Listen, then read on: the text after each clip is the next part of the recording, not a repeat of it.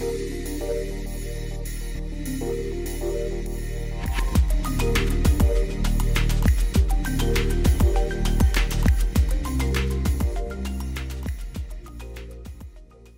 welcome back. I hope that you had some time to reflect on this whole idea of trustworthiness. You reflected on your own credibility, reliability, intimacy. We talked about these three components in fair detail, and we had left the fourth element for today's episode, and that's what I'm going to take you through, and then also get you through an interesting self-reflection exercise. So let's get into that without any further delay.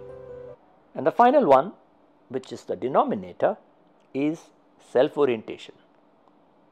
So it is, as the word suggests, it's the word, what is your focus? Is it on your own needs, or is it on the needs of the others? Is it driven by selfishness? Is it driven by self-obsession? Is it driven by a fear that I will lose? So the whole idea is, I have to win, I have to get, I have to take. So that, if that is the driving motivation, then all the investments that we are doing in terms of building credibility, reliability, intimacy can be completely offset, because everything is circled around me. The orientation is I, me, mine, as against we or other oriented. So I want you to revisit the formula and actually put a mathematical value to each of these four ingredients. Credibility, let us say you put a point of 1. Reliability, you put a score of 1. Intimacy, you put another 1. So the total of that gives you a 3. Self-orientation, let us say, is also 1. So now obviously your trustworthiness based on that equation is 3. Now what happens when, for the same constant value of credibility, reliability and intimacy, your self-orientation goes up to 2? Automatically your trustworthiness drops by half. It comes to 1.5. So you would have invested a lot in terms of building credibility, reliability, intimacy in a relationship. But if that other person senses the fact that all that you're doing is because you want to benefit from it more than the benefit that they are going to derive from the relationship, the trustworthiness drops. There's a very beautiful statement associated with Saint Yajnavalkya on this particular aspect, where he says, not for the sake of the wife is the wife dear to the husband, but it is for the sake of the husband that the wife is dear to the husband. Think about this. Not for the sake of the wife is the wife dear to the husband, but it is for the sake of the husband that the wife is dear to the husband. So this is a very clear statement of self-orientation. Now the same thing can apply to any relationship. Put any relationship, husband-wife of course, father-son, father-daughter, everywhere it will be the same. The only relationship that could be different is with a mother and a child. The relationship is completely different there. So coming back to the formula, what happens if a self-orientation were to go and double up instead of, or rather half? We talked about doubling, now let's talk about half. Then your trustworthiness is going to double. From 3 it's going to go to 6. So it emphasizes simply the fact that the lower our self-orientation, the higher the sense of trust that others have in us. Our trustworthiness goes up as it's inversely proportional to the number that we associate with our self-orientation. So selflessness is a great virtue. Enough has been said about it in all our scriptures. It's all about giving more, give. That's what it is, right? Now it's easier said than done. We may not be able to give and become so selfless in the current scheme of things, but The understanding that my trustworthiness with the people that I deal with on a daily basis is influenced largely by my self-orientation and only to some extent by the credibility, reliability and intimacy is a very important takeaway. When I read about it for the first time, it hit me right between my eyes. I said, that's so true. People spend so much time, incredible time on building the building blocks, if you want to call, of trust by credibility, reliability, intimacy, and not taking precaution on what is the self-orientation in that, not being conscious about it. Now, I want you to pause at this stage and reflect on all the relationships that you have. Let us say, for the sake of argument, the most important ones at this point in time, whether it's a family, your social circles, that is your close friends or people in the community that you deal regularly with, and of course your work area. Whether you're an employer or an employee, doesn't matter, you will have people to work with. Try and put a value to each of these elements. Put a column: credibility, reliability, intimacy, self-orientation, and work out the trustworthiness for each of these people that you interact with on a regular basis. And try and estimate how trustworthy do they view you as in that relationship. Be very honest with yourself. I would say you meditate, come out of meditation and then do this exercise, so that you are not influenced by anything, because you come out of meditation, so it's a good time to do it. Of course, after your AEIOU and other post-meditative practices, this could be a small exercise that I would recommend you do this, because it will change your perspective and also open up your eyes to how well am I dealing with my relationships. What is the reliability, what is the credibility, what is intimacy, self-orientation, and where do I need to do the checks and balances? Where do I lack? Because it could be skewed, it could be spread all over the place. In some relationships, your self-orientation may be very low. It could be with your child, because it's normal. Parents tend to be selfless when it comes to children. But it could be very high in your spousal relationship. It could be very high when it comes to dealing with people in your workplace. So where do you need to make those changes? It'll have tremendous impact on the way that you invest in reinforcing the trust, building the trust that in some relationships are slowly but surely eroding, and you don't know the reasons why. And when you read this and you go through this in its detail, suddenly you will see a lot of enlightenment come your way. Now, after the self-reflection exercise, I also want you to think, how can you go around building trust? What actions specifically will you take now that you realize which element is missing? And also think about which is easier to spend time on. Is it credibility? Is it reliability? Is it intimacy or self-orientation? You may have your own answers. But research has shown that credibility, reliability is the tangibles. It is the person that you are from the outside. Intimacy and self-orientation is the person that you are inside. So, how you are able to start looking more inwards, looking at that inner self of yours, will have a significant impact on those two elements of trustworthiness. So, some of the more obvious things that you can do to build trust is listen more actively, empathize more consciously, look at where you can find a sharing of the agenda, common areas of benefit instead of just the focus on myself. See how you can become more transparent, more willing to give ideas, information, knowledge, experience. Do small things, don't need to do big things. Like James Clear in his book Atomic Habits talk about 1% change every day. Likewise, when you're looking to build trust, you can say small things. Let me start returning calls. Let me respond to messages much more faster than I do. Keep those small promises, right? not take my relationship for granted. That okay, this is a relationship that's not going anywhere, so I can be very casual about it. No, every relationship has a certain shelf life. It may not be visible to us, but it fades. So look at small things, the low-hanging fruits that you want to spend time in building your trust. Learn to become less judgmental about others and look at your own self, saying, where am I doing things which are not really working towards the trust that I thought is happening between me and that other person. Become less cynical. Look for the positives in people.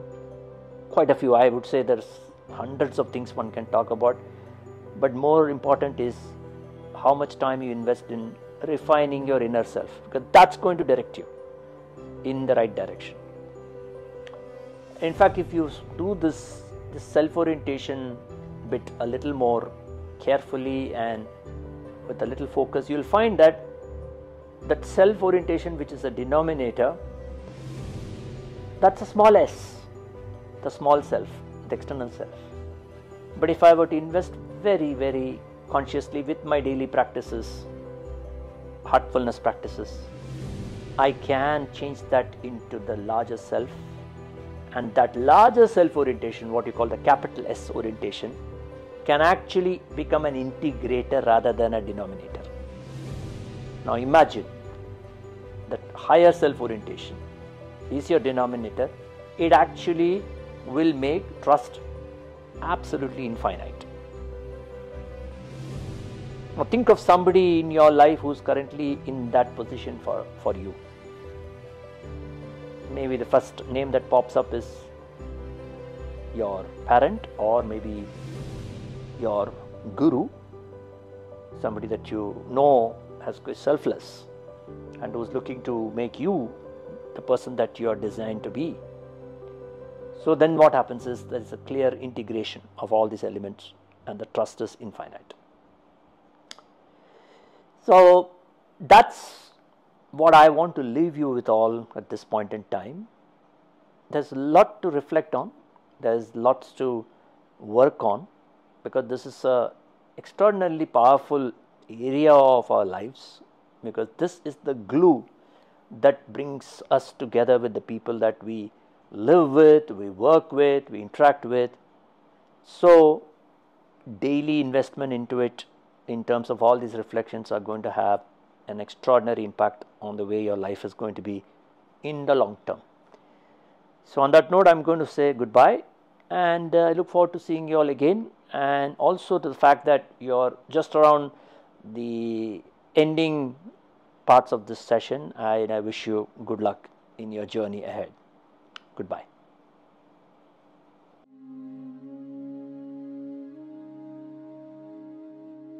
Sit comfortably and close your eyes softly and gently. Feel a healing energy move up from the earth into your toes, feet, and ankles. Feel your toes relax and your feet relax, and allow your ankles to relax.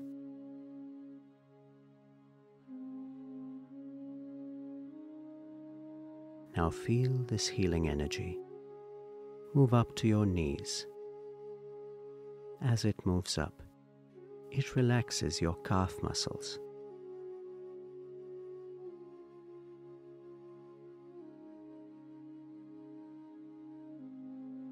Feel this energy remove all the tension from your knees.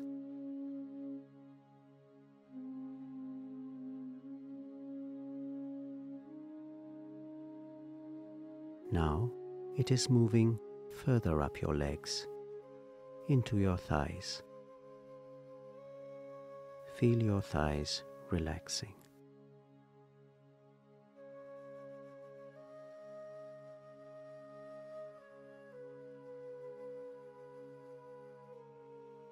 Now the energy has moved into your hips and waist.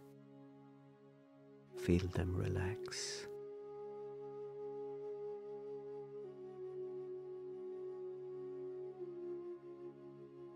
As the energy moves up, your lower back is relaxing.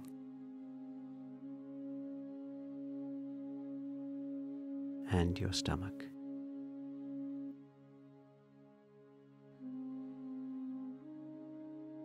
Now the energy has moved into your chest area. Feel it relax.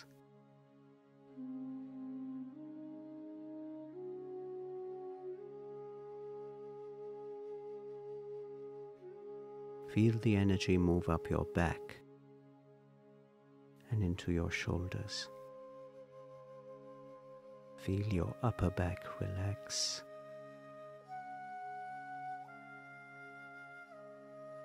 And feel your shoulders simply melting away.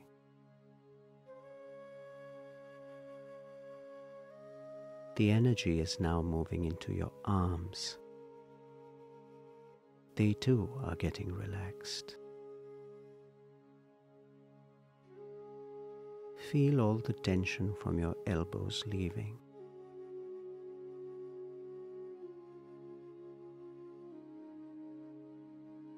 And as the energy moves into your forearms, they too are getting relaxed.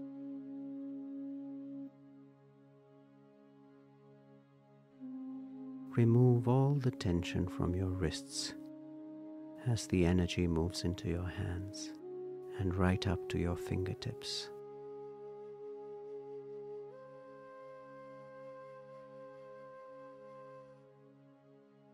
Now move your attention up to your neck. The energy is moving up and relaxing your neck muscles.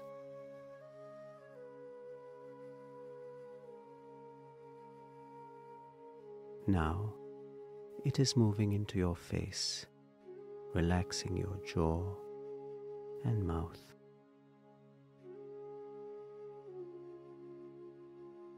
The energy moves into your nose and eyes, relaxing them.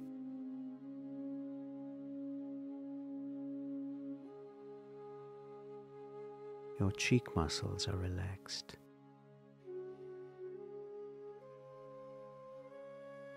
Feel your earlobes relax.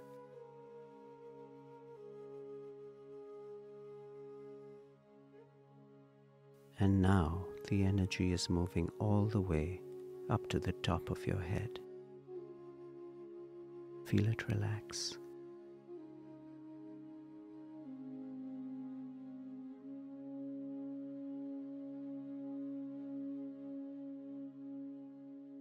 Feel your entire body is relaxed from top to toe.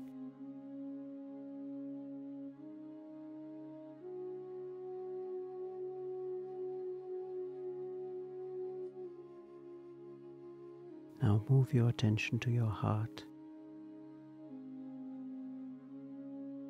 Feel that a source of light is already present in your heart, and it is attracting you from within. Do not try and see the light, just know that it is there in your heart.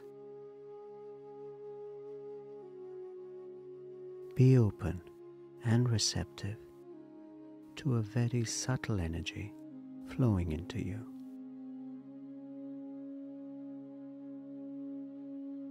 Relax into this feeling.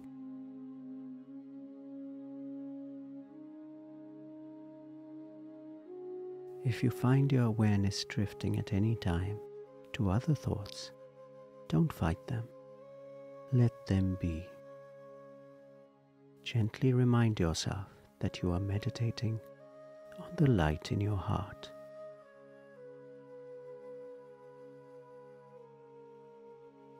Allow yourself to become more and more absorbed within.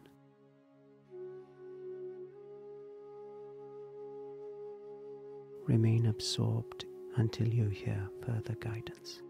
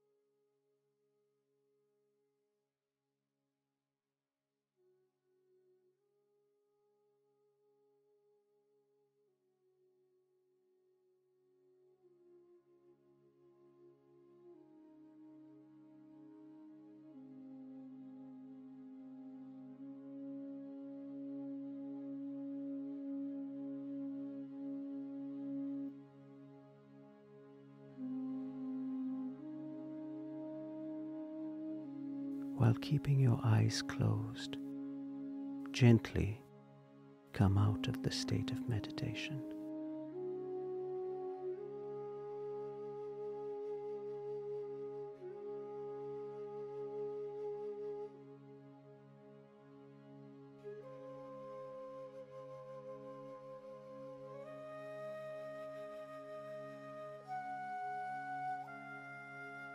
Now gently open your eyes.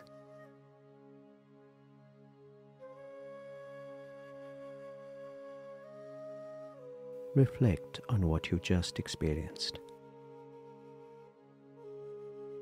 Try and retain this condition as you return to your daily routine.